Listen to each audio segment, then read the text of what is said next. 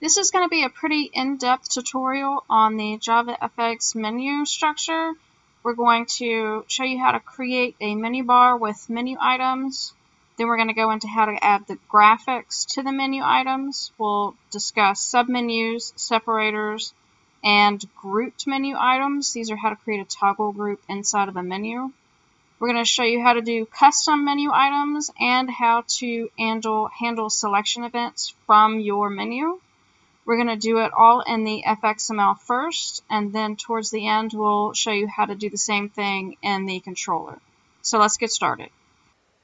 In order to get going with our menu, the first thing we need is a menu bar.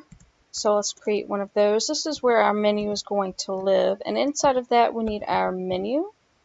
And this is going to be the top level items. So we'll give this guy some text. He's going to be our main menu.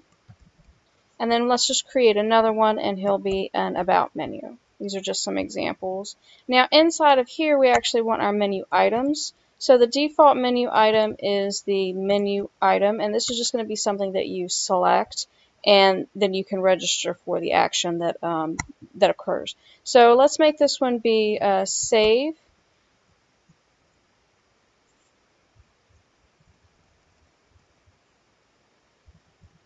And then we'll make another one that's exit. And then the other thing that you can do is you can actually create a type of menu item that's a checkbox menu item. And this would be good for on-off type behaviors. So we'll just create one of those just to show you what it looks like. And let's take a look at what we have now. So here we have our two top level menus. We have the main and the about menu. About doesn't have anything in it, but inside the main you see we have our save, exit, and our checkbox that is the turn on off checkbox menu item. So the next thing I would like to show you is how to load an image into your menu items. You might want to have a little graphic there. I have a little PNG in my main folder that I'm going to use to demonstrate this, so I do have an image ready to go. You can do this image loading in several different ways. Most people will probably do it in the CSS file, but we haven't gone over that yet, so I'm just going to do it right here in the FXML, and then I'll show you how to do it in the controller later. But in order to do this, we actually need to load the image first, and then we're going to need to reference that image later in the FXML. So we're going to define a little block here that's going to contain our image view, and we need to make sure that it knows that we want the FX image view in there. Now we need to actually load the image inside of the image view. So we're going to create an image, and we need to load its URL. And it knows that there's the diskette image available, so we're going to grab that. We do have to put the little @ symbol in front of it. So let's do that. Now we actually need to give it a name that we can reference it by. So we'll just call it image view save. Now we can reference this in our menu items now, and so we're going to load this menu into the graphic, and we're just going to reference the name that we had created up above. Make sure that you do create this image view block before you try to reference it, or you are not going to have success. Alright, so let's take a look at what this looks like now. So in our main menu now, we have a huge save button, but we can fix that. We just forgot to define its fit, width, and height. Let's try 20, and let's do a fit width. You know, a little bit later we're going to get into SceneBuilder, and you can do all this in SceneBuilder too, but I think it's really important that you understand how this code behind works instead of just relying on the graphical GUI builder.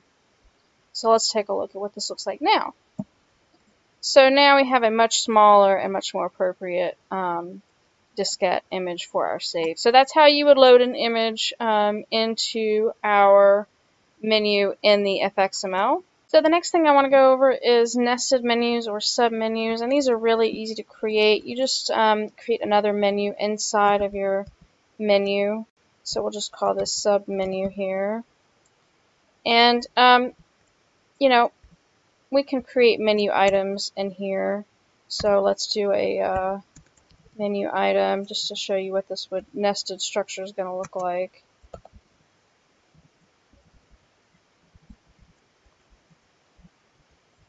Alright, so let's run this so you can see what it looks like now.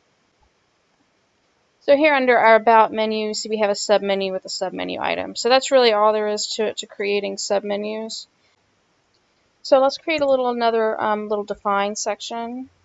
And this is where our toggle group's going to live.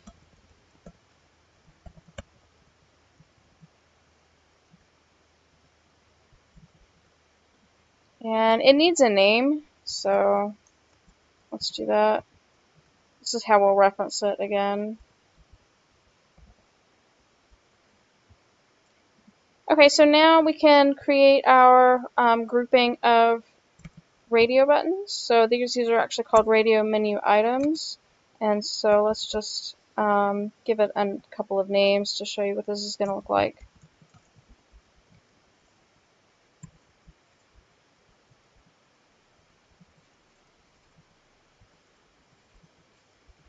Now we need to join all of these radio items into our toggle group, or they won't behave correctly. So what the toggle group is going to do is it's going to do all of the code behind necessary to deselect the other radio items when you select one. And this is a lot of code, so this is actually a really nice feature that you can do here. So we're going to add all of these radio menu items to this toggle group. And the other thing that we're going to do really quick is we're going to define a separator from our menu item to this radio toggle group so that it just looks a little bit nicer. So let's just do that real quick. This is just going to be a little line that's going to delineate the different sections in our menu. So here's our About menu, and you can see now we have this little line that makes it a little bit more organized in our structure, and we have 3 different menu items, and we can select one, and you see that it deselects the other ones. So this is really nice option for being able to have radio buttons in your menu. So the next thing I want to show you is actually how to create custom menu items in the JavaFX. This is actually really cool. A lot of people will just use this to insert existing controls, such as putting a slider in your menu. And while that's pretty useful and neat, I'm going to show a different technique. So in this case, what you can do is you can actually create custom controls and embed them here in your menu. So for example, if I wanted to have a text box or text field and allow the user to input a value and then apply that value and have all that be embedded in the menu, I can do that using custom menu items. So what we need to do is we need to set its content section, and we're going to create an HBox. And inside the HBox, this is going to create a layout that goes horizontally. So inside of here, we're going to put a text field. And this is going to be, where our user would input some text. We'll just have it start with the default value. And now what we would want is to have a button for the user to push to apply this selection. So let's do that. And so let's take a look at what this looks like inside of our menu now. So now we have a section for the user to input a number and apply it. And we can make this smaller so we can have a max width, so that it doesn't take up quite so much room. And this, is a pretty, simple example, but if you can really get creative with this and do all sorts of things by creating custom menu items. And I just wanted to show you that you can put more than just an existing widget in here. You can actually create your own templates and put them in here as well, which is really rather neat feature. So now that we have all of our menu constructed, really the only thing left to do is to handle the user actions upon clicking the menu items.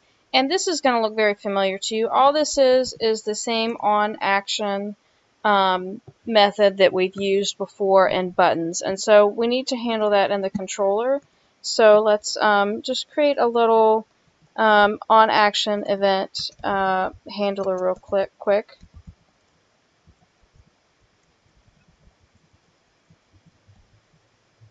We want to make sure we click the FX event there, or things are not going to work if you choose the swing one. And so this is where you would handle, that you would have your menu handle, code upon, when the user selected a menu item. So we'll just print something out here.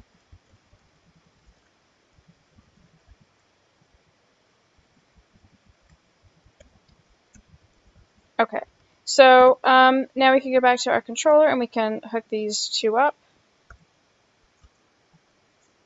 And when we run this, you'll see, I'll go ahead and bring up my output window here so that you can see when the item is clicked.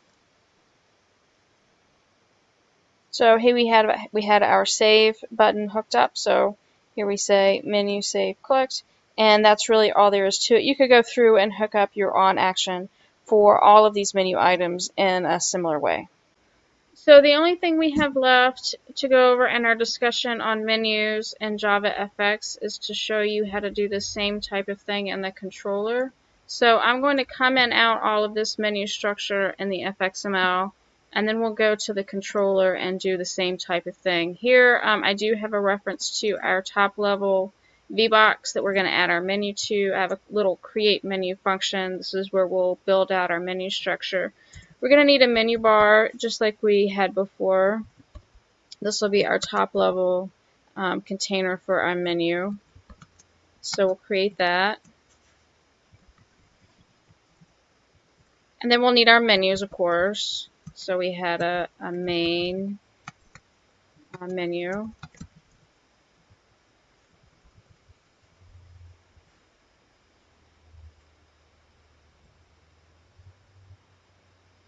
And it looks like it picked up the Java Swing version. We definitely want the FX version. Not sure why it did that, but we definitely want the FX version. Okay, now it's happy. Now I'll create another one. This will be our about. You do have to be careful with that because it sometimes will pick up the Swing version and then things won't work right. Okay, so we have a couple of menus. Now we need to add those menus to the menu bar. So we will get menus and we'll add all. And the order that you put them in here will dictate the order that they appear. So we also need to be sure to add our menu bar to our top level VBox. So let's grab that. We need its children, and then we'll just add the menu bar to that. Okay, so we have our menus, but they don't have any items in them. So let's generate some menu items real quick. So we'll do our save that we had before. And we'll just, put save in here. Then we'll generate the exit. I think we had an exit. And let's go ahead and put our checkbox menu item that we had in as well. And that's just checkbox menu item. It was an on-off kind of deal. And put some text in here. Okay, and again, you'll need to add these menu items to the menu, and so you want them to appear in. So we'll put them in the main menu, and you would get items, and then you would add. You could add them individually, or you can add them all. We'll add them all since we have them all created.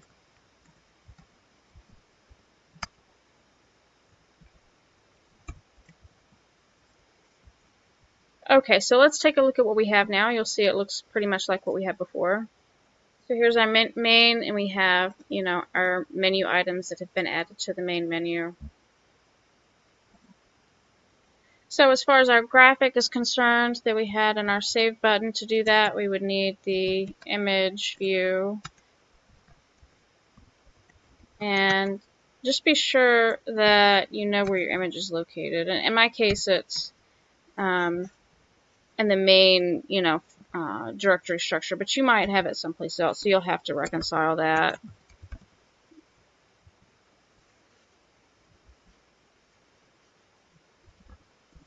In this case, let's see, that would be get class, get resources stream, and then I want to put in the name.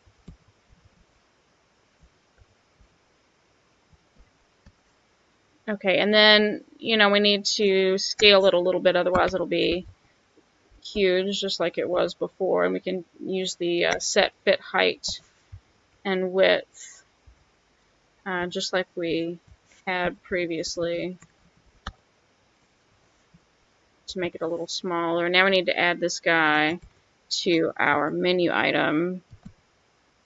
So that was the set graphic. Now let's take a look at what this looks like. So now we have our save icon right where it belongs. So for handling event registration, all of these would be done similarly. Let's just choose the menu item save. We already have our method down there that's ready to handle our event. So this time we're going to set the on action just like we've done before, and we'll give it a reference to the menu clicked, and you could handle all of these menu item selections similarly. And now when we run this, it would go on here and handle whatever code we wanted to occur upon action. So I hope this gives you a good idea of all of the things that you can do with the menu and JavaFX, and please be sure to subscribe to our channel.